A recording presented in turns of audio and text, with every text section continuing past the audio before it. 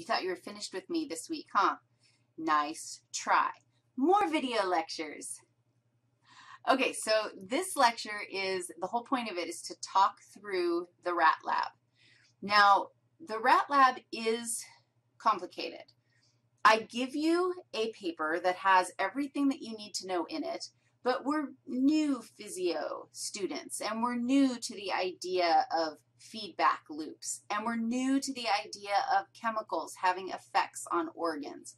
So I think that it's totally fair for me to help you see kind of the big picture and why we're doing this, and to help you fill out parts of this lab so that you can come to class ready to figure out what hormones treated what rats. Piece of cake. So here's how we're going to do this particular little mini lecture. I hope that you have gone through and answered all of these questions. I'm not going to deal with the questions.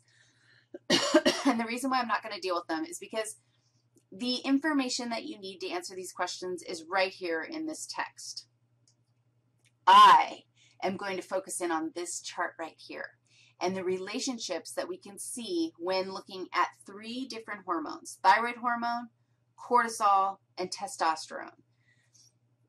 We're dealing with 6 hormones in our little experiment right here, but all 6 of them actually fall into one of these 3 pathways.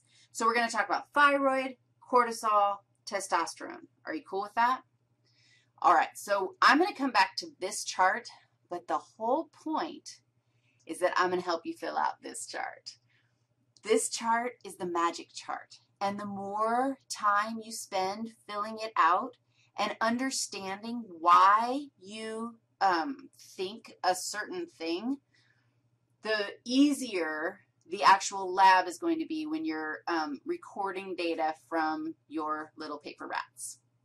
So let me just explain to you what this chart is asking you for. Basically, you're going to take a hormone that you've been exposed to in this lab handout. You're going to look at that hormone and you're going to speculate, if I dumped this hormone into a rat, like chronically over 3 weeks, and just gave them like massive amounts of this hormone, what would it do to the pituitary gland? And we have information in the lab that will help us answer that question. If I dumped this hormone in, what would it do to the thyroid gland? We have information that will help us answer that question. If I dump this hormone in, what will it do to the adrenal gland, the thymus, the testes, the prostate, blah, blah, blah, and what will it do to body weight?